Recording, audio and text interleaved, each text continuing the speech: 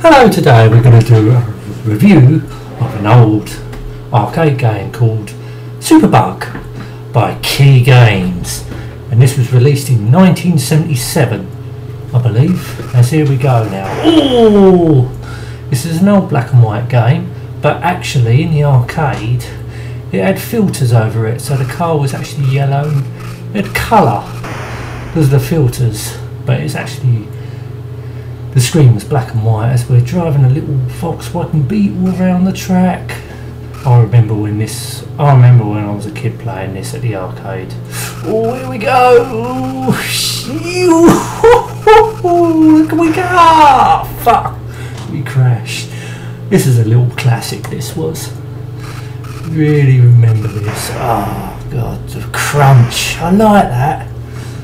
Oh, this is the 70s at its best, wasn't it? But I don't think I played this till the 80s though. The early 80s I played this. Way too young to play.